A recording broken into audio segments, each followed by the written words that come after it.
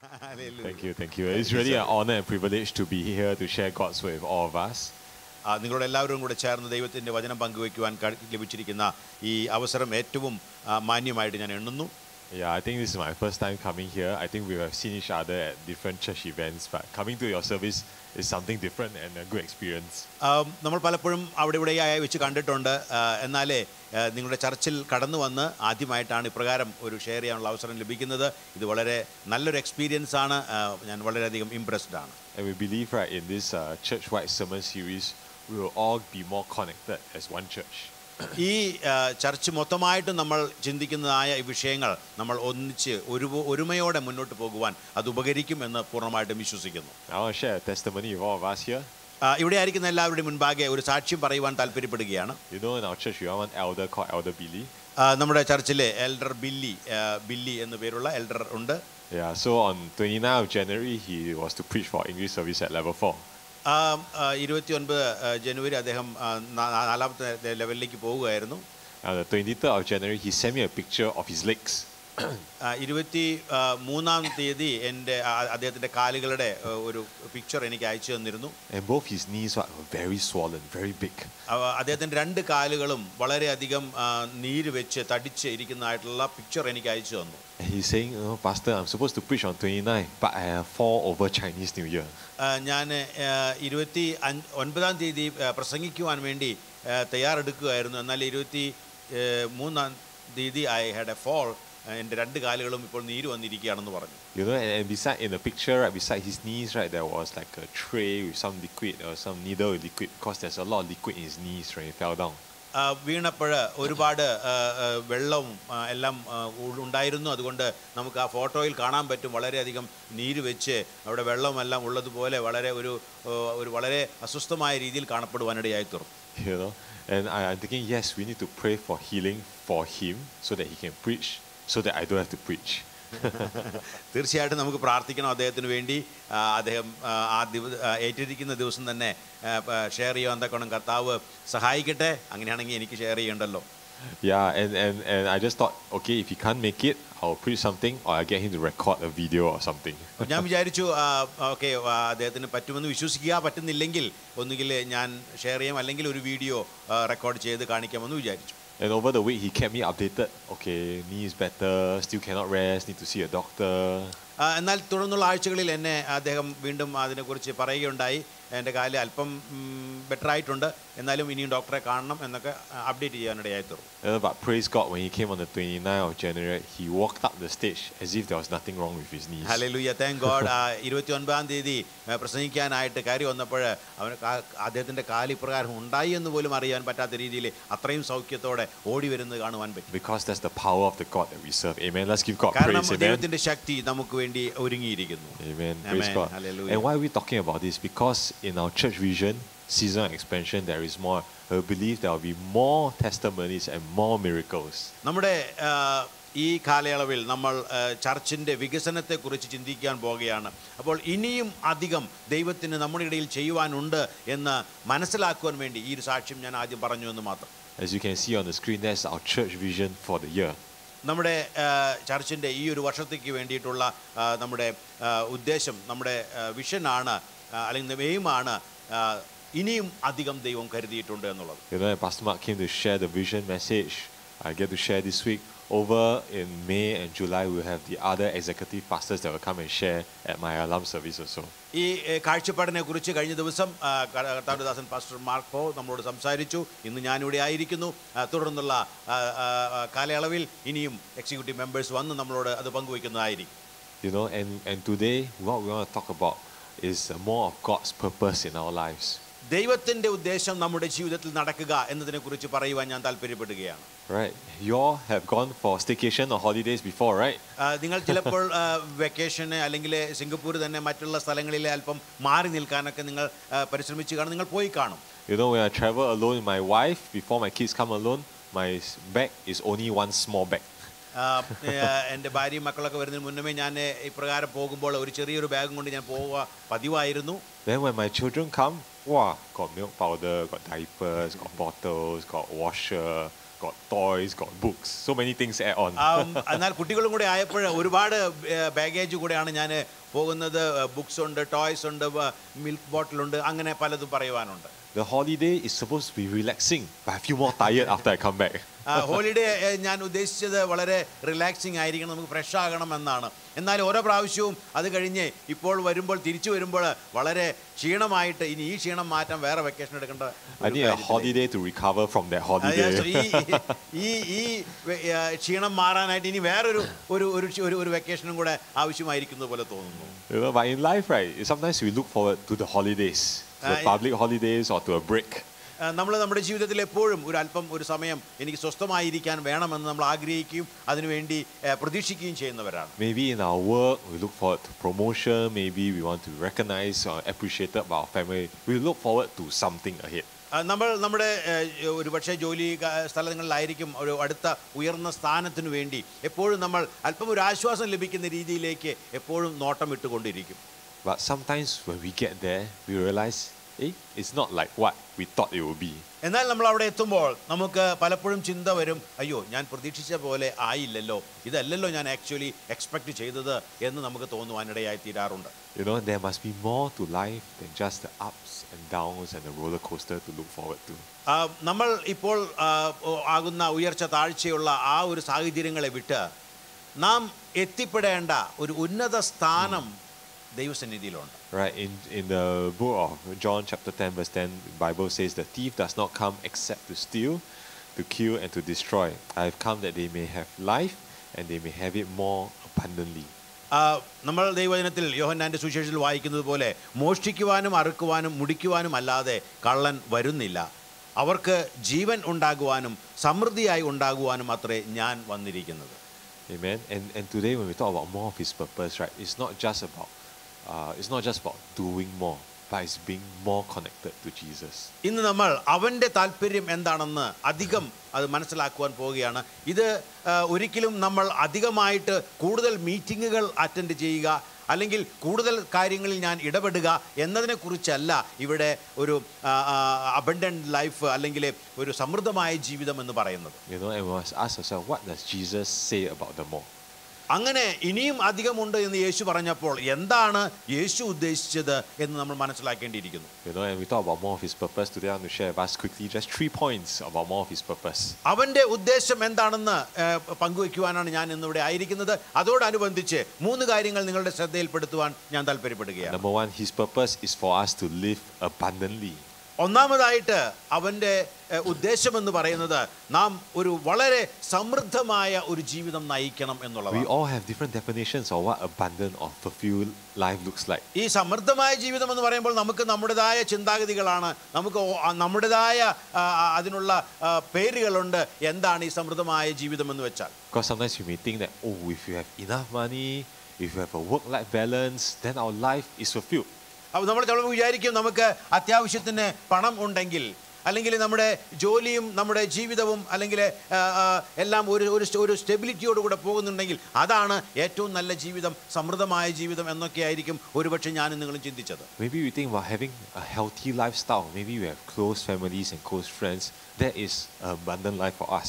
ചിലപ്പോൾ നമ്മൾ ചിന്തിക്കും, ഓക്കെ ഇതൊക്കെ സാധാരണമാണ്, എന്നാൽ കുറച്ച് നല്ല കൂട്ടുകാരെ അതുപോലെ തന്നെ നല്ല ഫാമിലി അതൊക്കെ കൂടെ ചേർന്ന് ജീവിക്കുന്നതായിരിക്കും കുറച്ചും കൂടി നല്ല സമൃദ്ധമായ ജീവിതം എന്ന് നമ്മൾ ചിന്തിക്കാൻ വകയുണ്ട്. You know, maybe we think about abundant life. You can watch your shows on TV without being interrupted. Maybe you can pursue your hobbies without worrying whether there's enough in the നമ്മുടെ ഇഷ്ടങ്ങൾ, നമ്മുടെ വിനോദങ്ങൾ അതുപോലെ തന്നെ നമ്മുടെ കാര്യപരിപാടികളൊക്കെ തക്ക സമയത്ത് മറ്റു അലച്ചിലില്ലാതെ കാണുവാൻ പറ്റുകയാണെങ്കിൽ അതാണ് ഏറ്റവും സമൃദ്ധമായ ജീവിതം എന്ന് നമ്മൾ ചിന്തിക്കാം. You know, there's nothing wrong with all of that. But like what we said, when we come to that, sometimes we realize, it's not exactly what we imagine to be, or we don't get fulfilled when we reach it. നമ്മൾ അത് ചെയ്യുന്നതിൽ തെറ്റൊന്നുമില്ല, പക്ഷെ നമ്മൾ അവിടെ എത്തുമ്പോൾ പലപ്പോഴും നമ്മൾ വീണ്ടും നിരാശയിലേക്ക് പോവുകയാണ്.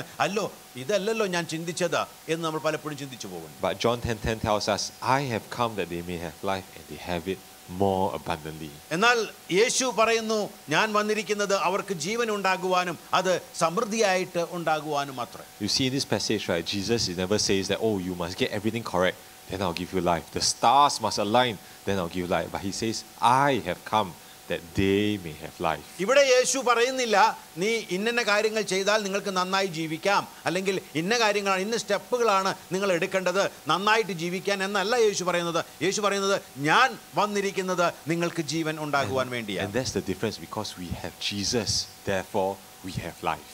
അതാണ് വ്യത്യാസം. നമുക്ക് മറ്റൊന്നുമില്ലെങ്കിലും യേശു ഉള്ളതിനാൽ നമുക്ക് ജീവനുണ്ട്. You know, John chapter 10 talks about Jesus as a good shepherd. യോഹന്നാന്റെ സുവിശേഷം 10:10 10:10 അതിന് മുന്നത്തെ ചാപ്റ്ററുകളാണെന്ന് തോന്നുന്നു. അതായത് നല്ല ഇടയനെ പറ്റി പറയുന്നുണ്ട്. He was trying to tell the people of Israel, you have the false shepherd, who is the Pharisees, and you have the real shepherd, who is me, who really cares about the sheep. യോഹന്നാന്റെ അത് 10-ാം അധ്യായത്തിൽ തന്നെയാണ്. ആരാണ് നല്ല ഇടയൻ, ശരിയായ ഇടയൻ ആരാണ്? നല്ല ഇടയൻ ആടുകൾക്ക് വേണ്ടി ഇറങ്ങിത്തിരിക്കുന്നവനാണ്, ജീവൻ കൊടുക്കുന്നവനാണ്. എന്നാൽ അല്ലാത്തവരോ അവർ ഓടിപ്പോകുന്നവരാണ് എന്ന് നമുക്ക് അവിടെ പറയുന്നത് കാണാൻ കഴിയും. And as a good shepherd, he don't just bring the sheep to the grass and he tell them, go and figure out what you want to do yourself, but he cares for every single sheep. നല്ല ഇടയൻ എന്ന് പറയുന്നത് ഒരു നല്ല മേച്ചിൽപ്പുറത്തിൽ കൊണ്ടുപോയി ആക്കിയിട്ടൊക്കെ നിങ്ങളെ കൊണ്ട് പറ്റുന്നതൊക്കെ നിങ്ങൾ ചെയ്തോ എന്ന് പറഞ്ഞു പോകുന്ന ഒരു ഇടയനല്ല.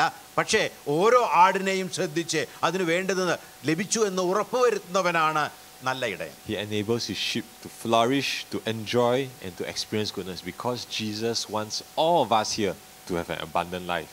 ആ ആടിനെ വളർത്തിയെടുക്കുവാനും അതിൻ്റെ സന്തോഷം എന്തെന്ന് മനസ്സിലാക്കുവാനും ഈ ഇടയൻ്റെ നന്മ എന്തെന്ന് രുചിച്ചറിയുവാനും അവർക്ക് സാധ്യമാകണമെന്ന് ഇടയന് നല്ല ഉദ്ദേശമുണ്ട്. But perhaps that thought of an abundant life for some of us can seem very far away. നമുക്ക് അങ്ങനെ നോക്കിയാണെങ്കിൽ നമ്മൾ ചിന്തിക്കും, അയ്യോ അങ്ങനെയാണെങ്കിൽ ഈ സമൃദ്ധമായ ജീവിതം എന്ന് പറയുന്നത് എൻ്റെ അടുത്ത് പോലുമില്ല, വളരെ ദൂരത്താണല്ലോ എന്ന് ചിന്തിച്ചേക്കാം. Maybe in a situation now or circumstances you are facing some difficulty and you're not even thinking about having a good life, you're thinking about just trying to survive. ഇപ്പോഴത്തെ സാഹചര്യത്തിൽ ഒരുപക്ഷെ നമുക്ക് സമൃദ്ധമായ ജീവിതം എന്നത് ചിന്തിക്കാൻ പോലും പറ്റുന്നില്ല. ഇപ്പോഴത്തെ ഈ ക്രൈസിസിൽ എങ്ങനെ ഒന്ന് ഓവർകം ചെയ്യാം എന്നായിരിക്കും നാം പലപ്പോഴും ചിന്തിക്കുന്നത്. It could be a crisis you're facing, your health, your family, your friends, your finance, something that is pulling you away from God. ഒരുപക്ഷെ നമ്മുടെ ജോലി ആയിരിക്കാം, അല്ലെങ്കിൽ കുടുംബമായിരിക്കാം, അല്ലെങ്കിൽ മറ്റെന്തെങ്കിലും വിഷയങ്ങളാകട്ടെ, നമ്മൾ മുന്നോട്ട് പോകണം എന്ന് ചിന്തിക്കുമ്പോൾ നമ്മെ പുറകോട്ട് വലിക്കുന്നത് പോലെ നമുക്ക് അനുഭവപ്പെടാം. You know, one of the things that Jesus always does, he says everything up front for people to decide on their own. യേശു പലപ്പോഴും ചെയ്യുന്നത് അവൻ കാര്യങ്ങൾ എന്താണെന്ന് അങ്ങ് പറയും. അത് വേണമോ വേണ്ടയോ എന്ന് തീരുമാനിക്കേണ്ടത് ജനമാണ്. You know, when people wanted to follow him, he said straight away, when you follow me, people will persecute you, people will scold you, you will have troubles and tribulations because you follow me. യേശു പറയും, എന്നെ അനുഗമിക്കാൻ നിങ്ങൾക്ക് താല്പര്യമുണ്ടോ? നല്ലതാണ്. പക്ഷേ ഉള്ള കാര്യം ഞാൻ ഇപ്പോഴേ പറയാം, നിങ്ങൾ ചിലപ്പോൾ ഉപദ്രവിക്കപ്പെടും, നിങ്ങൾക്ക് ഹാർഡ്ഷിപ്പ് ഉണ്ടായിരിക്കും, പ്രയാസങ്ങൾ ഉണ്ടായിരിക്കും. തയ്യാറാണോ? You can come. Jesus did not promise us an easy life on earth. He never said, wow, you follow me, everything will be smooth. No such thing. യേശു ഒരിക്കലും പറഞ്ഞില്ല നിങ്ങൾ എന്നെ പിൻപറ്റുകയാണെങ്കിൽ നല്ല കോസ്റ്റ്ലി ആയിട്ടുള്ള അല്ലെങ്കിൽ സ്മൂത്ത് ആയിട്ടുള്ള ഒരു നല്ല ലൈഫ് നിങ്ങൾക്ക് തരാം എന്നല്ല യേശു പറഞ്ഞത്. But he said, take heart, because I have overcome the world, and I'll give you the peace and the joy that surpasses all understanding. എന്നാൽ യേശു പറയുന്നത് ഇങ്ങനെയാണ്, ഞാൻ ഈ ലോകത്തെ ജയിച്ചവനാണ്, അതുകൊണ്ട് നിങ്ങൾ എന്നെ പിൻപറ്റുകയാണെങ്കിൽ നിങ്ങൾക്ക് സമാധാനവും നിങ്ങൾക്ക് സന്തോഷവും നൽകുവാൻ ഞാൻ മതിയായവൻ. Because of that we can have an abundant life, not because of what we can do, but because of who he is. അതുകൊണ്ട് നമുക്ക് സമൃദ്ധിയായ ജീവിതം ലഭിക്കും. നാം എന്തെങ്കിലും ചെയ്തു എന്നതുകൊണ്ടല്ല, പക്ഷേ അവൻ്റെ കരുതൽ ഉള്ളതുകൊണ്ട്. You know, and when we think about all the things in this world that's calling for our attention, there are a lot of voices to listen to. നാം നമ്മുടെ ഈ ലോകത്തിൽ ചുറ്റും നോക്കുകയാണെങ്കിൽ ഒരുപാട് ശബ്ദങ്ങൾ നമുക്ക് കേൾക്കുവാൻ കഴിയും. You know, and the voice could be saying, work harder, earn more money, you know, look like this, look like that. There are voices that pulls us in different directions. നമ്മെ ചിലപ്പോൾ നാം കേൾക്കുന്ന ശബ്ദങ്ങൾ, നീ കുറച്ചും കൂടി ഓവർ ടൈം ചെയ്തോ, അല്ലെങ്കിൽ നന്നായിട്ട് ഹാർഡ് വർക്ക് ചെയ്തോ, അല്ലെങ്കിൽ നീ ഇന്നത് ചെയ്താൽ നിനക്ക് ലഭിക്കുമെന്ന് ഒരുപാട് ശബ്ദങ്ങൾ നമുക്ക് ചുറ്റും നമ്മൾ കേൾക്കുന്നതായിട്ട് നമുക്ക് കാണുവാൻ കഴിയും. You know, sometimes the voices could even be to parents. You know, as a parent myself, so many voices tell me how to parent my child. മാത്രമല്ല ചിലപ്പോൾ നിങ്ങൾ ശബ്ദം കേൾക്കും, കുട്ടികളെ എങ്ങനെ വളർത്തിയെടുക്കാം, നിങ്ങൾ അതിൽ ശ്രദ്ധ ചെലുത്തുക. എൻ്റെ പേരൻസ് എന്നെ ഉപദേശിക്കാറുണ്ട് എന്ന പോലെ നിങ്ങൾ പല ശബ്ദങ്ങൾ നിങ്ങൾ പലപ്പോഴും കേൾക്കാം. I pick up my children from school sometimes. I'm so stressed because they are talking about all the different classes their children go for.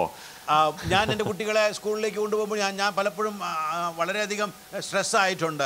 കാരണം പല ക്ലാസ്സുകളുണ്ട്, എവിടെ കൊണ്ടാക്കണ്ടേ, എങ്ങനെ വേണ്ടെന്ന് എനിക്ക് അവിടെ തന്നെ സംശയങ്ങളാണ്. Got swimming, got taekwondo, got drawing, got piano, got I don't know lah what class also they have. അവിടെ ചെന്ന് കഴിഞ്ഞാൽ ഒരുപാട് ക്ലാസ്സുകളുണ്ട്. അവിടെ സ്വിമ്മിങ് ക്ലാസ്സുകളുണ്ട്, പിയാനോ ക്ലാസ്സുകളുണ്ട്, മറ്റ് പലതരത്തിലുണ്ട്. എവിടെ എങ്ങനെയാകും അവിടെ ചെന്നാൽ ഞാൻ തന്നെ കൺഫ്യൂസ്ഡ് ആണ്. And as a parent with my wife Michelle, we have to decide what is it that God has called us to do with our family. അതുപോലെ നമ്മുടെ ദൈവം എന്താണ് നമ്മുടെ ഫാമിലിയെക്കുറിച്ച് ചിന്തിച്ചിരിക്കുന്നത് എന്ന് നാം ദൈവത്തോട് ചോദിച്ച് ആലോചന കേട്ട് അതുപോലെ ചെയ്യുവാനാണ് നമ്മുടെ ഫാമിലിയെക്കുറിച്ചും ദൈവം ആഗ്രഹിക്കുന്നത്. What is the vision that the Lord has given us for our family? നമുക്ക് തന്നിരിക്കുന്ന ലക്ഷ്യം എന്താണ്, നമ്മുടെ മുന്നിൽ ദൈവം വെച്ചിരിക്കുന്ന ആ പദ്ധതികൾ എന്താണെന്നുള്ളത് നമ്മൾ നല്ല ക്ലാരിറ്റിയോടെ മനസ്സിലാക്കേണ്ടത് ആവശ്യമാണ്. Because if I listen to all the voices around, right, I will go everywhere, but I will not land on where God wants me to be. ഞാൻ എല്ലാ ശബ്ദങ്ങളും ശ്രദ്ധിച്ചുകൊണ്ടിരുന്നാൽ ഞാൻ തന്നെ എവിടെ പോകണമെന്നറിയാതെ ആകെ കറങ്ങി നടക്കുന്ന ഒരു അവസ്ഥ ഉണ്ടാകും. മാത്രമല്ല ദൈവം ആഗ്രഹിക്കുന്ന ഇടത്തേക്ക് ഞാൻ പോവുകയുമില്ല. You know, and we will have lots of voices, but only one voice has the best interest for our life. എന്നാൽ നമ്മുടെ ജീവിതത്തിൽ നമുക്ക് ആവശ്യം ഇതുപോലെ ആയിരക്കണക്കിന് ശബ്ദങ്ങൾ ശ്രദ്ധിക്കുക എന്നല്ല, മറിച്ച് ഒരു ശബ്ദം കേൾക്കുക, അത് നല്ല ഇടയന്റെ ശബ്ദമാണ്. And that's the voice of our shepherd, Jesus Christ. ആ ശബ്ദമാണ് യേശു എന്ന നല്ല ഇടയന്റെ ശബ്ദം. And his purpose for us is to live abundantly. മാത്രമല്ല ആ ഇടയന്റെ ഉദ്ദേശം എന്ന് പറയുന്നത് നാം ഒരു സമൃദ്ധിയായ ജീവിതം ഇവിടെ നയിക്കണം എന്നുള്ളതാണ്. Secondly, his purpose for us is to love extravagantly. അടുത്തത് അവൻ്റെ ആ അതിരുകവിഞ്ഞ സ്നേഹം, അല്ലെങ്കിൽ അധികമായിട്ട് നമുക്കുള്ളത് അതിരുകവിഞ്ഞ സ്നേഹം നമ്മിൽ നിന്നുളവാകണമെന്നുള്ളതാണ്. You know, the word love is so big and so hard to think about what it really means. സ്നേഹം എന്ന് പറയുമ്പോൾ അത് ഒരു വലിയ വാക്കാണ്. അതിൻ്റെ അർത്ഥം എന്താണെന്ന് നമ്മൾ വളരെയധികം തിരഞ്ഞു നോക്കിയെങ്കിൽ മാത്രമേ നമുക്കത് മനസ്സിലാകത്തുള്ളൂ. You know, then you add in this word extravagantly, it makes it even harder, because God, what are you trying to tell us? ഇവിടെ അതിര് കവിഞ്ഞ സ്നേഹം എന്നാണ് പറയുന്നത്. അത് എന്താണെന്ന് മനസ്സിലാക്കുവാൻ കുറച്ചും കൂടെ ബുദ്ധിമുട്ടുണ്ട്. You know, John chapter 13 verse 34-35 tells us this: a new command I give you, love one another. As I have loved you, so you must love one another. By this everyone will know that you are my disciples, if you love one another. ഇവിടെ അതിരുകവിഞ്ഞ സ്നേഹത്തെക്കുറിച്ച് പറയുമ്പോൾ യേശു പറയുന്നത് യോഹന്നാന്റെ സുവിശേഷം 13-ാം അധ്യായം അതിൻ്റെ 34-35 വാക്യങ്ങൾ ഇങ്ങനെയാണ് പറയുന്നത്: നിങ്ങൾ തമ്മിൽ തമ്മിൽ സ്നേഹിക്കണമെന്ന് പുതിയൊരു കൽപ്പന ഞാൻ നിങ്ങൾക്ക് തരുന്നു. ഞാൻ നിങ്ങളെ സ്നേഹിച്ചതുപോലെ നിങ്ങളും തമ്മിൽ തമ്മിൽ സ്നേഹിക്കണം എന്ന് തന്നെ. നിങ്ങൾക്ക് തമ്മിൽ തമ്മിൽ സ്നേഹം ഉണ്ടെങ്കിൽ നിങ്ങൾ എൻ്റെ ശിഷ്യന്മാർ എന്ന് എല്ലാവരും അറിയും. You know, and when we talk about extravagant love, right, we can see, right, in typically a parent's love for a child. അതിരുകവിഞ്ഞ സ്നേഹം എന്ന് പറയുന്നത് എന്താണെന്ന് അല്പമൊന്ന് ശ്രദ്ധിക്കുകയാണെങ്കിൽ നമുക്ക് അറിയാൻ കഴിയും. മാതാപിതാക്കൾക്ക് മക്കളോടുള്ള സ്നേഹമാണ്. You know, I had a chance to interact with quite a lot of pastors from different churches, and one of them was sharing me a testimony of how he got his child. ഞാൻ പല ചർച്ചകളിലും പോകാറുണ്ട്, പല ദാസന്മാരുമായിട്ട് സംസാരിക്കാറുണ്ട്. എന്നാൽ ഒരു കർത്താവിൻ്റെ ദാസൻ എങ്ങനെയാണ് തനിക്ക് ഒരു മകൻ ഉണ്ടായത്, ഒരു പൈതൽ ഉണ്ടായത് എന്നതിനെക്കുറിച്ച് വിശദീകരിക്കുകയുണ്ടായി. He took 10 years to get his child. 10 വർഷം എടുത്തതിന് ശേഷമാണ് ഒരു പൈതലിനെ ലഭിച്ചത്. And they tried everything. They tried IVF, they tried counting the days, they tried measuring the temperature, everything that they could try scientifically. എല്ലാം വളരെ കാര്യമായിട്ട് ശ്രദ്ധിച്ച് ടെമ്പറേച്ചർ കാര്യങ്ങൾ എല്ലാം എന്തെല്ലാം നോക്കണമോ അതിനേക്കാൾ അപ്പുറമായി ഞാൻ ശ്രദ്ധിച്ചിട്ടാണ് എനിക്കത് ലഭിക്കുവാൻ. And then people prophesy, say that they will have the child, you know, they will have a family, but he doesn't see it to come to pass in his eyes. പലരും വാഗ്ദത്തങ്ങൾ പറഞ്ഞു, പ്രവചനങ്ങൾ പറഞ്ഞു ഉണ്ടാകും, പക്ഷേ കുറെ കാത്തിരുന്നു, ലഭിച്ചില്ല. You know, and so some people give him advice, why not you try to drink some Chinese medicine? അപ്പോൾ ചില ആളുകൾ പറഞ്ഞു, നിങ്ങളൊരു കാര്യം ചെയ്യുക, ചിലപ്പോൾ ചൈനീസ് മരുന്നുകൾ വല്ലതും കുടിച്ച്, നമ്മൾ മലയാളം മരുന്നൊക്കെ പറയുന്ന പോലെ ചിലത് കുടിച്ച് കഴിഞ്ഞാൽ രക്ഷപ്പെടും എന്നൊക്കെ പറയുകയുണ്ടായി. And this one is not the kind you put on the stove you can boil. You must use the charcoal to boil the medicine. അതെ, നമ്മൾ ഒരു സൂപ്പിൻ്റെ പാക്കറ്റ് മേടിച്ച് ഇട്ടിട്ട് കുടിക്കുന്ന മാതിരിയല്ല. അതിന് തിളപ്പിക്കേണ്ട രീതിയുണ്ട്. അതിന് നിങ്ങൾ കൽക്കരി മേടിച്ച് അത് വെച്ച് ചൂടാക്കിയിട്ട് വേണം ഇതൊക്കെ ഉണ്ടാക്കാൻ. ചൈനീസ് മെഡിസിൻ ഉണ്ടാക്കണമെങ്കിൽ അങ്ങനെ പ്രത്യേക രീതികളെല്ലാം ഉണ്ട്. So Sundays after church, you go back, boil the medicine for a few hours, ask the wife to drink. and hopefully he can conceive. അങ്ങനെ ആരാധനയെല്ലാം കഴിഞ്ഞ് വീട്ടിൽ പോയി എന്ത് ചെയ്യും? കുറേ കൽക്കരിയെല്ലാം മേടിച്ച് തീ കത്തിച്ച് ഇതെല്ലാം ഉണ്ടാക്കി ഭാര്യയോട് കുടിക്കാൻ പറയും. എന്നാലെങ്കിലും നമുക്കൊരു പൈതലിന് കിട്ടുമല്ലോ എന്നായിരുന്നു ചിന്ത. And one day, as he was boiling the medicine, the pot broke. ഒരു ദിവസം ഈ മരുന്ന് അങ്ങനെ ചൂടാക്കിക്കൊണ്ടിരിക്കുന്ന സമയത്ത് ആ പാത്രം പൊട്ടിപ്പോയി. And he got fed up. I said, God, enough already. I don't want to do this anymore.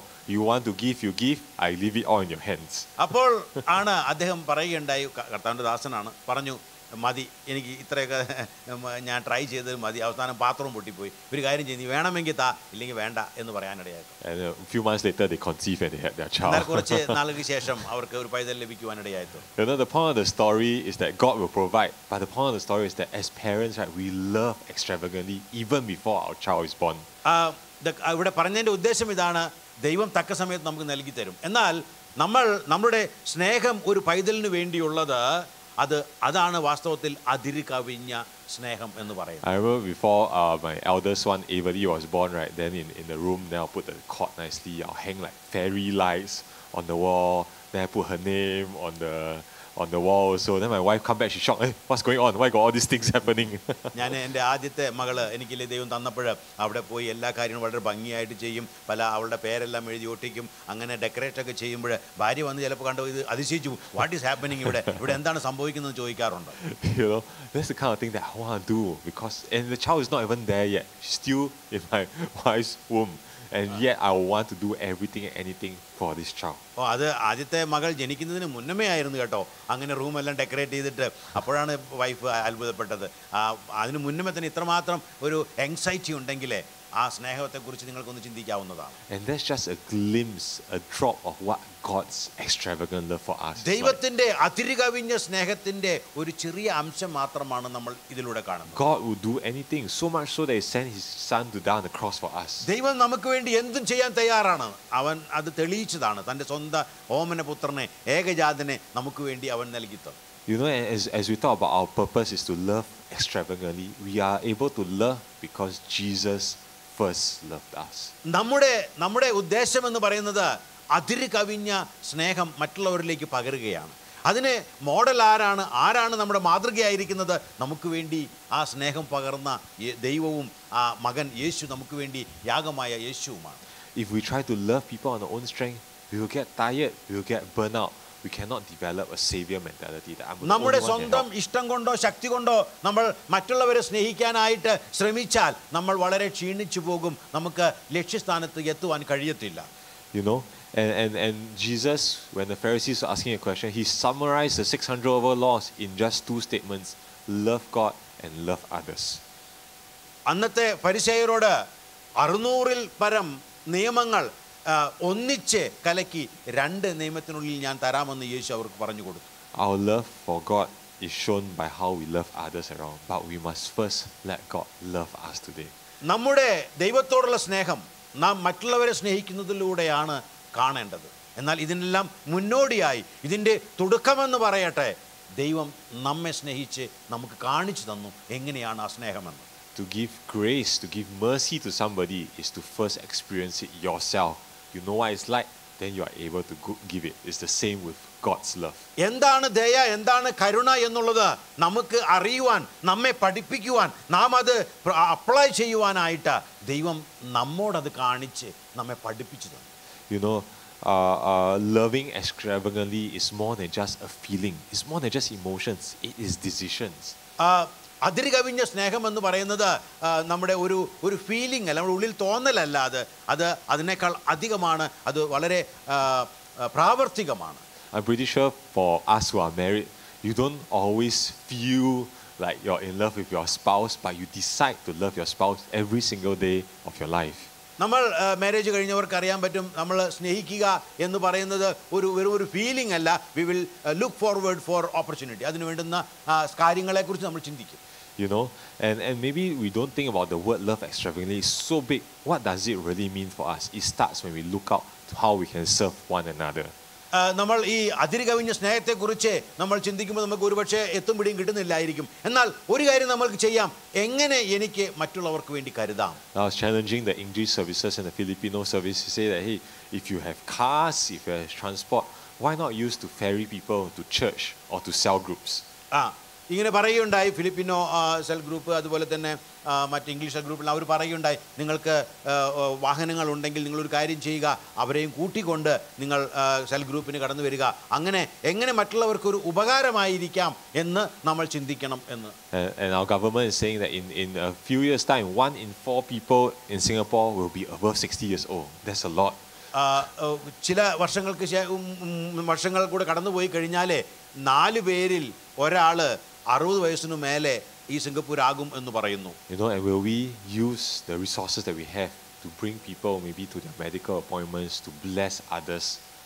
നമുക്ക് മറ്റുള്ളവരെ കരുതുവാൻ, അവരെ സ്നേഹിപ്പാൻ, അല്ലെങ്കിൽ അവർക്ക് വേണ്ടി എന്തെങ്കിലും ചെയ്യുവാൻ ഒരുപാട് ഓപ്പർച്യൂണിറ്റികൾ, ഒരുപാട് സന്ദർഭങ്ങൾ, സാവകാശങ്ങൾ നമ്മുടെ മുന്നിലുണ്ട്. Our homes that we have, thank God we get to stay in a place. If it's our own, will we use it to bless somebody, to have a meeting there, to have a care cell there, or to just invite a missionary to come and stay with us? ഇന്ന് നമുക്ക് ഒരു ഭവനം ദൈവം തന്നിട്ടുണ്ടെങ്കിൽ എത്രയോ അനുഗ്രഹിക്കപ്പെട്ടവരാണ് നാം. ചില മീറ്റിങ്ങുകൾ അവിടെ വയ്ക്കുവാനായിട്ട്, അല്ലെങ്കിൽ ഒരു ദൈവദാസനെ അവിടെ വന്ന് അവിടെ താമസിക്കുവാനായിട്ട് ഇടം കൊടുക്കുവാനായിട്ട് നമുക്ക് കഴിയുന്നില്ല എങ്കിൽ പിന്നെ എങ്ങനെയാണ് നമ്മൾ മറ്റുള്ളവരെ സ്നേഹിക്കുന്നത്? I have a unique housing situation, a living situation. എനിക്ക് ഒരു പ്രത്യേകമായ ഒരു ജീവിത സാഹചര്യമാണ് എനിക്കുള്ളത്. So on the weekdays, Mondays to Fridays, I stay with my parents-in-law. You saw my mother-in-law there in the video. ആ വീഡിയോയിൽ കണ്ടത് എൻ്റെ മദർ-ഇൻ-ലോ ആണ്. Monday to Friday ഞാൻ അവിടെയാണ് താമസിക്കുന്നത്. On the weekends, Friday nights to Sundays, I'll stay at my own place, which is somewhere at Bedok North. എന്നാൽ വീക്കെൻഡിൽ ഞാൻ എൻ്റെ സ്വന്തം ഭവനത്തിലേക്ക് ഞാൻ പോകും. So it's like a summer house, it's like a holiday home. അപ്പോൾ എൻ്റെ വീടെന്ന് പറയുന്നത് ഒരു ഹോളിഡേ ഹോം ആയിട്ടാണ് ഞാൻ ചിലവഴിക്കുന്നത്. So one day while my wife was looking through social media, we saw one of our friends. They said that, hey, if anyone's available, can you let us stay in your house for 2 months? അങ്ങനെ ഈ social മീഡിയയിൽ എൻ്റെ ഭാര്യ check ചെയ്തുകൊണ്ടിരിക്കുമ്പോൾ ഒരു ചോദ്യം അറിഞ്ഞു, അതേക്കുറിച്ച് അറിവ് കിട്ടി.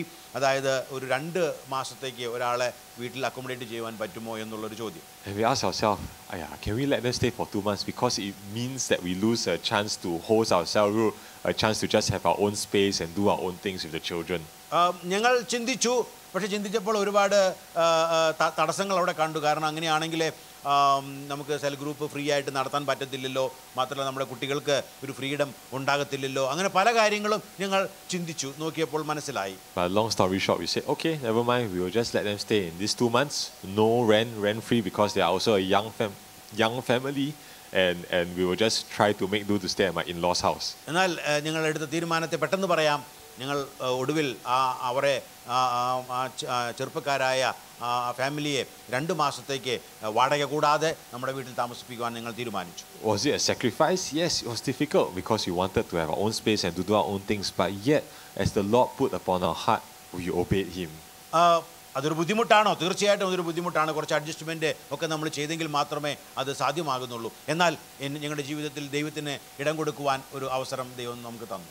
When we love God extravagantly, obedience is always better than sacrifice. നമ്മൾ ദൈവത്തെ അതിര് കവിഞ്ഞ് സ്നേഹിക്കുകയാണെങ്കിൽ അവനെ അനുസരിക്കുന്നത് നമ്മൾ മറ്റെന്ത് ചെയ്യുന്നതിനേക്കാളും ഏറ്റവും ഉത്തമമാണ്. And one other ways we can love God extravagantly is when we begin to think about how we use the money and the resources that's been given to us. മറ്റൊരു വിധത്തിൽ നമുക്ക് ദൈവത്തെ അതിര് കവിഞ്ഞ് സ്നേഹിക്കുവാൻ പറ്റുന്നത് എങ്ങനെയാണ്? ദൈവം നമുക്ക് തന്നിട്ടുള്ള പ്രൊവിഷൻ, തന്നിട്ടുള്ള വെൽത്ത് ഏറ്റവും നന്നായിട്ട് നമ്മൾ സ്പെൻഡ് ചെയ്യുക. It's not just about giving our tithes and offering, it's not just about giving to the mission work, but if we believe that everything that we have is God placed into our hands, right? Will we use it to further his kingdom? നമ്മൾ ഒരു offering കൊടുത്തു എന്നോ അല്ലെങ്കിൽ 10-1 കൊടുത്തു എന്നോ എന്നുള്ളതല്ല. അതിനേക്കാൾ ഉപരിയായിട്ട് ദൈവം എന്നെ ഏൽപ്പിച്ചിരിക്കുന്നത് മുഴുവനും ദൈവത്തിൻ്റെതാണ്. അത് ഏറ്റവും നന്നായിട്ട് ചിലവഴിക്കേണ്ടത് എൻ്റെ കടമയാണെന്ന് നമ്മൾ മനസ്സിലാക്കണം. I think many of us can testify, of how God has blessed us exceedingly beyond what we can ask or imagine. നമ്മൾ പലരും സാക്ഷ്യം പറഞ്ഞേക്കാം, നാം ചിന്തിച്ചതിനേക്കാൾ അധികം എത്രമാത്രം ദൈവം നമ്മെ അനുഗ്രഹിച്ചു എന്ന് നമ്മൾ സാക്ഷ്യം പറയും. I got married in 2015 and leading. I've worked in church since 2011. I got married in 2015. My wife worked in the church from 2013 to 2015 as well. ഞാൻ ഈ ചർച്ചിൽ 2015 മാരീഡ് ആയത്. 2011 മുതൽ ഈ ചർച്ചിൽ ഞാൻ ജോലി ചെയ്യുന്നു. 13 മുതൽ എൻ്റെ വൈഫ് ഇവിടെ ജോലി ചെയ്യുന്നു. And when we work in the church, the pay is not a lot. ഒരു ചർച്ചിൽ ജോലി ചെയ്യുമ്പോൾ അവിടുന്ന് കിട്ടുന്ന ശമ്പളം എന്ന് പറയുന്നത് വലിയ തുകയൊന്നുമല്ല. But in the 2 years we say we're going to save to make sure our wedding is fully paid off, you know, and we can have a capital to start our home and to make sure we can renovate our home as well. 2 വർഷം ഞങ്ങൾ കഠിനമായിട്ട് അതിനുവേണ്ടി അധ്വാനിച്ചു. നമ്മുടെ മാരേജിൻ്റെതായ എല്ലാ ചിലവുകളും ഭംഗിയായി കൊടുത്തു തീർക്കുവാൻ വേണ്ടി. We got married on 7 March 2015. March 7 തീയതി 2015 ഞങ്ങൾ വിവാഹിതരായി. 7 Jan 2015, the Lord spoke to us. 7 തീയതി ഞങ്ങളോട് പ്രകാരം സംസാരിച്ചു. We had a friend who was in trouble, you know, there's just a lot of things that's going on. He needed a huge sum of money, and the Lord spoke to us. ഞങ്ങളുടെ ഒരു പ്രിയപ്പെട്ട സുഹൃത്തിന് അത്യാവശ്യമായിട്ട് സാമ്പത്തിക സഹായം ആവശ്യമുണ്ട്. 15 തീയതി 7 തീയതിയാണ് ഞങ്ങളുടെ മാരേജ്. അതിന് തൊട്ട് മുന്നമേ ആയിട്ട് 2 വർഷം കഠിനാധ്വാനം ചെയ്ത് എല്ലാ കാര്യങ്ങളും ചെയ്യുവാൻ വേണ്ടി സമ്പാദിച്ചു വെച്ചതാണ്. എന്നാൽ ഇപ്രകാരം ഒരു ന്യൂസ് ഞങ്ങൾ കേൾക്കുവാനിടയായി തീർന്നു. You know, and I told Michelle, I said, you go and pray about it, I'm going to pray about it, and then we see whether is it really from the Lord. ഈ ശബ്ദം കേട്ടപ്പോൾ ഒന്നുകൂടെ check ചെയ്തു. Michel എൻ്റെ ഭാര്യയോട് പറഞ്ഞു, ഒന്നുകൂടെ പ്രാർത്ഥിച്ച് നോക്ക്, ഇത് ദൈവത്തിൻ്റെ ശബ്ദം തന്നെയാണോ. ഞാനും പറഞ്ഞു, ഞാനും പ്രാർത്ഥിക്കാം, ദൈവത്തിൻ്റെ ശബ്ദം തന്നെയാണോ എന്നത്. Turns out the Lord spoke to us to give away our entire savings for the wedding to our friend who needed that money. എന്നാൽ ദൈവം നിങ്ങളോട് കൃത്യമായിട്ട് സംസാരിച്ചു. നിങ്ങൾ സമ്പാദിച്ചത്, ഇതിനു വേണ്ടി എടുത്തു വെച്ചത് മുഴുവനായിട്ടും നിങ്ങൾ ആ വ്യക്തിക്ക് കൊടുക്കണം എന്ന് ദൈവം പറയുകയുണ്ടായി. It's a very difficult situation. We are 2 months away. There's no way you can save up enough in 2 months to, you know, pay for the wedding. കല്യാണത്തിന് 2 മാസം മുന്നമേയാണ് ഇത് സംഭവിച്ചത്. അത് വളരെ ബുദ്ധിമുട്ടുള്ള ഒരു സ്റ്റെപ്പായിരുന്നു അപ്രകാരം ചെയ്യുക എന്ന് പറഞ്ഞത്. എന്നാൽ ദൈവത്തിൽ ആശ്രയിച്ച് ഞങ്ങൾ അത് ചെയ്തു. So with fear and trembling, we say, God, okay, if you call us to do, we'll do it. So we went to our friend and said that, hey, we feel that God wants us to give you this amount of money. ഞങ്ങൾ വളരെ വിറയലോടും വളരെ ആശങ്കയോടും കൂടെയാണ് എങ്കിൽ തന്നെയും അദ്ദേഹത്തോട് പറഞ്ഞു, ദൈവം ഞങ്ങളോട് പറഞ്ഞു നിങ്ങൾക്ക് തരണമെന്ന്, ഇതാ നിങ്ങൾ എടുത്തുകൊള്ളുക എന്ന് പറഞ്ഞു. And our dear friend looked at us and just smiled. അത് ചോദിച്ച വ്യക്തി ഒന്ന് പുഞ്ചിരിച്ചു. And he said that God told you to give. He said, yes, God told us to give. തിരിച്ചു ചോദിച്ചു, ദൈവം നിങ്ങളോട് പറഞ്ഞുവോ? അപ്പോൾ ഞങ്ങൾ പറഞ്ഞു, അതെ, ദൈവം ഞങ്ങളോട് സംസാരിച്ചു. And he said this, God told you to give, but he told me not to take it. ദൈവം നിങ്ങളോട് അത് കൊടുക്കുവാൻ പറഞ്ഞു, എന്നാൽ ദൈവം എന്നോട് പറഞ്ഞു അത് നിങ്ങൾ സ്വീകരിക്കരുത്. You know, then of course you're happy lah. Thank God, you know, to give that whole sum of money away. But the idea is the obedience to the Lord, to love extravagantly. നിങ്ങൾ വളരെ ഹാപ്പിയായി ഒരു തരത്തിൽ പറഞ്ഞാൽ, പക്ഷേ അതിനേക്കാൾ സന്തോഷം ദൈവത്തെ അനുസരിച്ചു എന്നുള്ളതാണ്. നമ്മുടെ ദൈവത്തിനറിയാം അവൻ പറയുന്നത് ചെയ്യുവാൻ നാം സന്നദ്ധരായിരിക്കണം. ഇന്ന് എല്ലാവരും അങ്ങനെ തീരുമാനം എടുക്കുന്നുണ്ടെങ്കിൽ പൈസ തിരിച്ചു കിട്ടും എന്ന് വിചാരിച്ചിട്ട് ആരും ചെയ്യണ്ട. അത് ദൈവം കൊടുക്കാൻ പറഞ്ഞ കൊടുക്കുക തന്നെ ചെയ്യട്ടെ, ദൈവം സഹായിക്കും. You know, and the amazing thing is that the amount of money is used to pay for the wedding food, hotel and everything, right? But there was the exact amount of money in our account after the wedding, after everything has been paid off. എന്നാൽ ഒരു കാര്യം പറയട്ടെ, നിങ്ങളുടെ മാരേജിന് ആവശ്യമാണെന്ന് ഉദ്ദേശിച്ച് ഞങ്ങൾ 2 വർഷക്കാലം സമ്പാദിച്ച ആ പണമുണ്ടല്ലോ, അത് എക്സാക്ട്ലി നമുക്ക് എത്ര അതിനു വേണ്ടി ചെലവ് വരുമോ ആ പണമായിരുന്നു. എന്നാൽ ആ പണമാണ് ഞങ്ങൾ ദൈവത്തിൻ്റെ ആലോചന കേട്ട് കൊടുക്കുവാൻ പൂർണ്ണമായിട്ടും തീരുമാനമെടുത്തത്. ഞങ്ങളുടെ മാരേജ് കഴിഞ്ഞു, എല്ലാം കൊടുത്തു തീർത്തു. എന്നാൽ ചില ദിവസങ്ങൾക്കുള്ളിൽ അത്രയും പണം വീണ്ടും ഞങ്ങളുടെ അക്കൗണ്ടിൽ എത്തുവാൻ ഇടയായിത്തീർന്നു.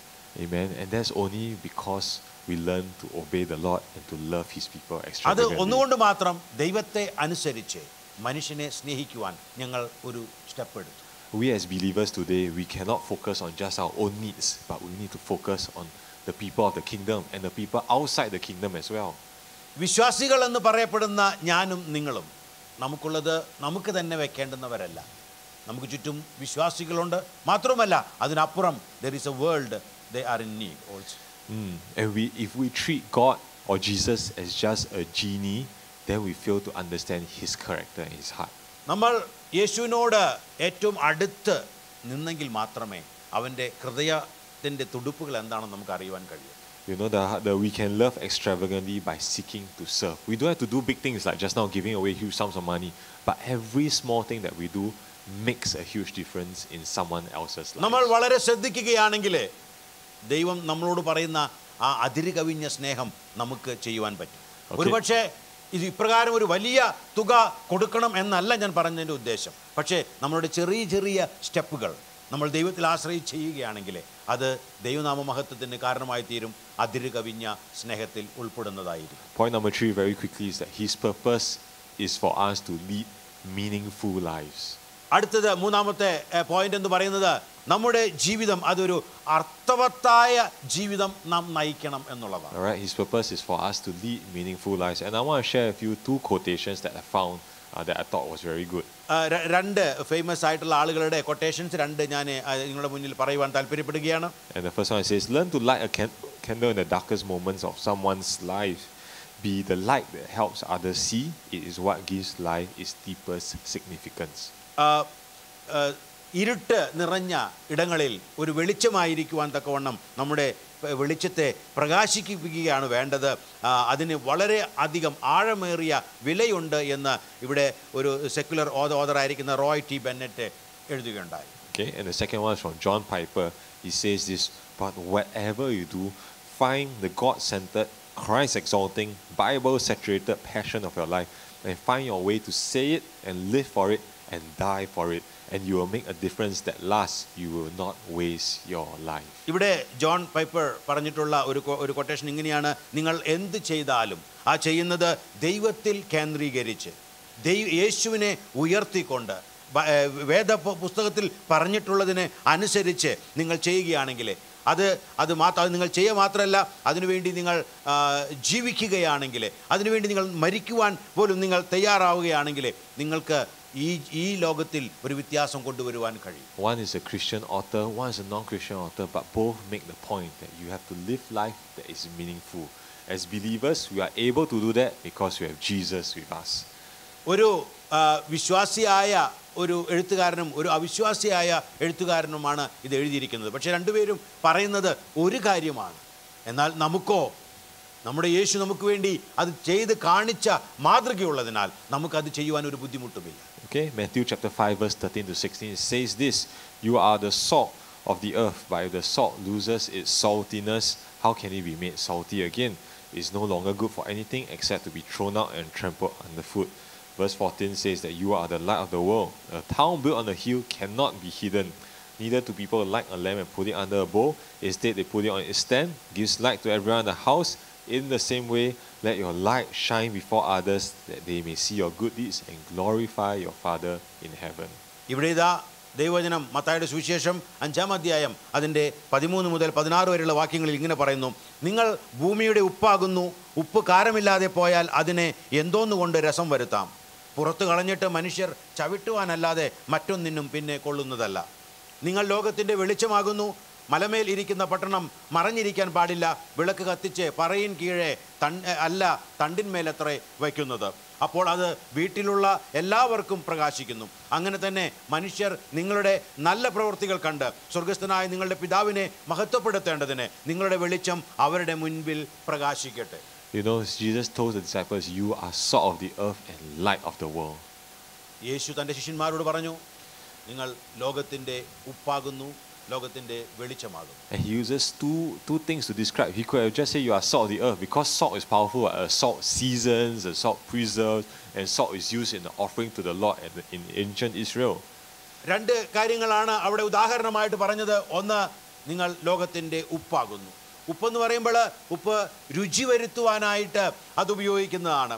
മാത്രമല്ല അത് പ്രിസർവ് ചെയ്യുവാനായിട്ട്, മറ്റുള്ളതിനെ കാത്തു സൂക്ഷിക്കുവാനായിട്ട് ഉപ്പ് ഉപകരിക്കും. മാത്രമല്ല പഴയ യഹൂദ വിശ്വാസത്തിനനുസരിച്ച് ഉപ്പ് അവർ ദൈവത്തിന് ഓഫർ ചെയ്യുന്ന ഒരു കാര്യമായിട്ടും കൂടെ അവിടെ ഉപകരിക്കുന്നുണ്ട്. But he says that you are also the light of the world, because you see, salt you cannot really see, but it changes the flavor of your food, changes the flavor of the environment. But light, once you see it, it changes your perception and your view of things.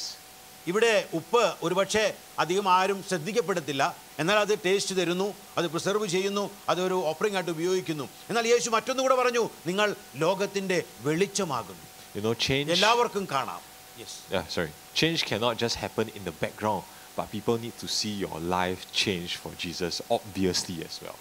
നമ്മുടെ ജീവിതത്തിൽ മാറ്റങ്ങൾ സംഭവിക്കുന്നത്, എന്നിൽ മാറ്റം സംഭവിച്ചു, ശരിയാണ് എന്ന് പറയുന്നതും അല്ലെങ്കിൽ ഇന്റേണലായിട്ട് ഇരിക്കുന്നതും നല്ലതാണ്. പക്ഷെ അത് മാത്രം പോരാ.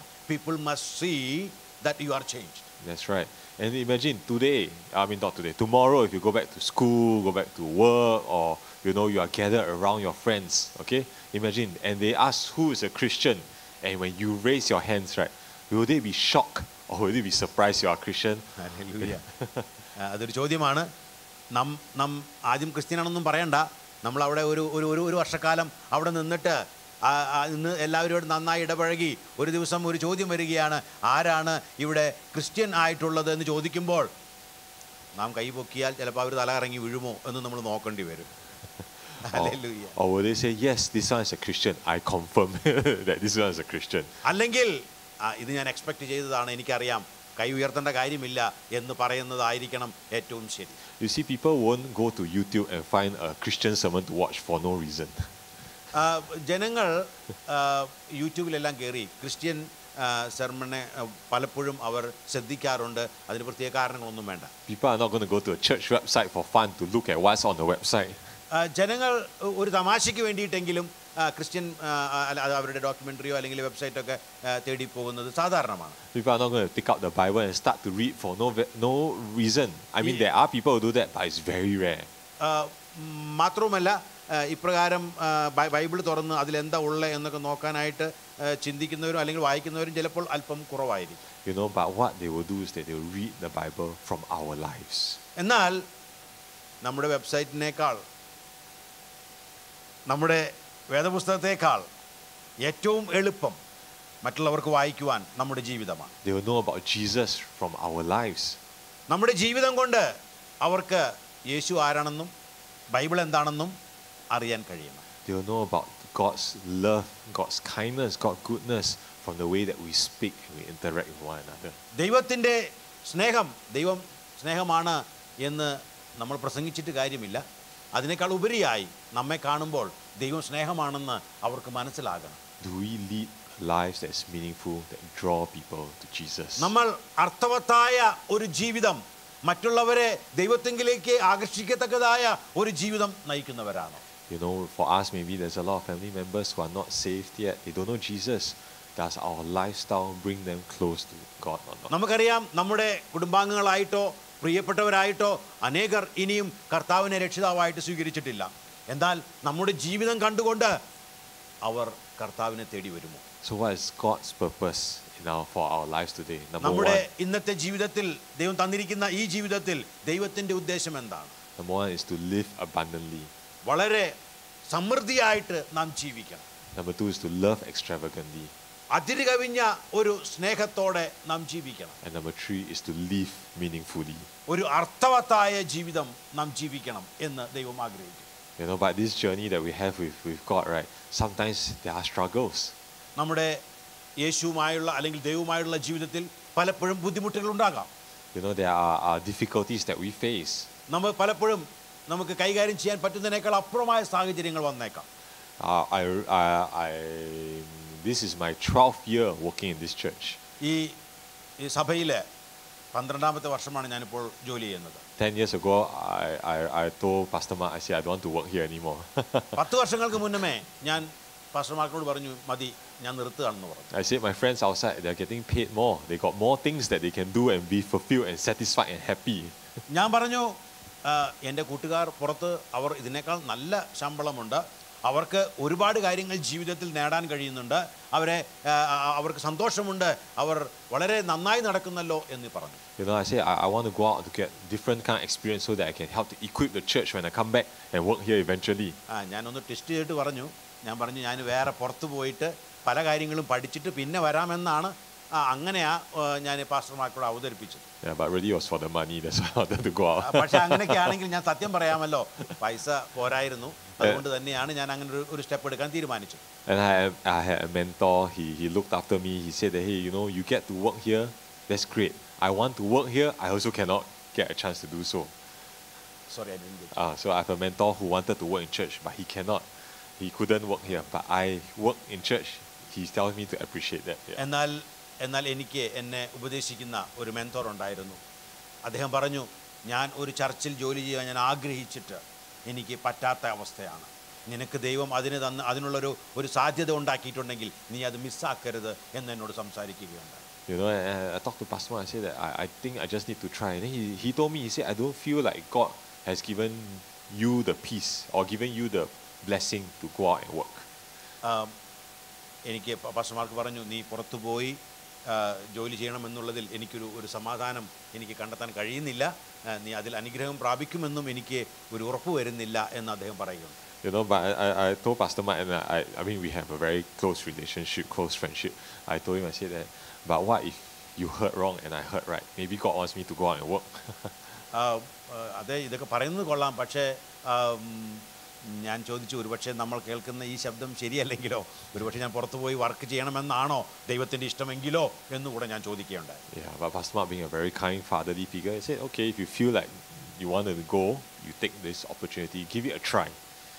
എന്നാൽ കർത്താവിൻ്റെ ദാസൻ പാസ്റ്റർമാർക്ക് വളരെ ഒരു പിതാവിൻ്റെ സ്നേഹത്തിൽ എന്നോട് പറഞ്ഞു, നിനക്ക് അതിനുള്ള അവകാശമുണ്ട്, നിനക്ക് പുറത്തു പോയി ട്രൈ ചെയ്യാം, എന്നാൽ പറ്റുന്നില്ല എങ്കിൽ നീ ഒരു കാര്യം ചെയ്യുക, നീ തിരിച്ചു വരിക, ഇവിടെ തന്നെ നമുക്ക് ജോലി ചെയ്യാം എന്ന് പറഞ്ഞു. So I have an engineering diploma and a business degree.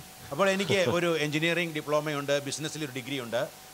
I should have a wide range of jobs, right, to be able to apply അപ്പോൾ for. ഈ സിംഗപ്പൂര് കുഴപ്പമില്ല, നല്ല ഒരുപാട് ജോലികൾ അപ്ലൈ ചെയ്യാനുള്ള പോസിബിലിറ്റി ഉണ്ട്. I sent out almost 50 resumes. ഞാൻ 50ഓളം എൻ്റെ റെസ്യൂമേ അയച്ചു കൊടുത്തു. You know, all types of level, entry level, management level, middle level, any type. I'm willing to try anything. ഏത് തസ്തികയിൽ ആണെങ്കിലും അതിന് ഞാൻ തയ്യാറാണെന്നുള്ള രീതിയിൽ എൻ്റെ അപ്ലിക്കേഷൻസ് 50ഓളം കമ്പനികളിലേക്ക് അയച്ചു. അത് ഏറ്റവും താഴ്ന്നതായാലും ശരി, മിഡിൽ റേഞ്ച് ആയാലും ശരി, ഇല്ല ഹൈ പൊസിഷൻ ആയാലും ശരി, I am willing, I am ready to take എന്ന് പറഞ്ഞു. Yeah, but by the mercy of God, not one application came back to me. എന്നാൽ ദൈവത്തിൻ്റെ കരുണ എന്ന് മാത്രമേ ഞാൻ പറയത്തുള്ളൂ, ഒരു അപ്ലിക്കേഷൻ പോലും അതിൻ്റെ റിപ്ലൈ എനിക്ക് ലഭിച്ചില്ല. And I count that as the mercy, because if I've taken that or applications came back to me, then I wouldn't really understood what it means to be in the center of God's will.